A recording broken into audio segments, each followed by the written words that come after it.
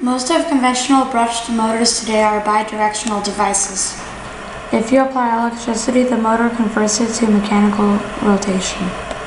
However, if you rotate the motor shaft, it generates electricity.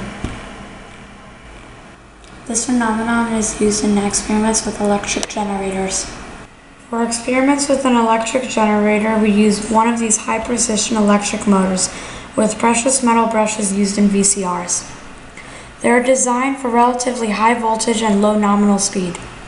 Very little torque is required to rotate the shaft. All this is important. Most small electric motors will not generate enough electricity to even light up an LED. You can get a cheap generator kit that includes all the necessary hardware to connect it to most simple brushless motors from simplemotor.com. Here is the generator motor connected to the motor built from the Quick-Lock Motor Kit number 14. This is kit number 4.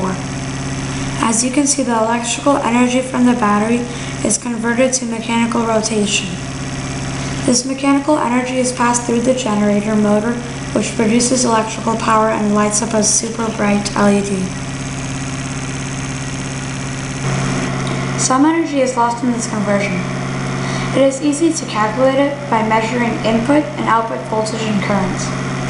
If you replace the kit motor with another generator motor and measure all these parameters again, you will be able to calculate the efficiency of the motor you built from the kit, as the efficiency of the generator motor is known.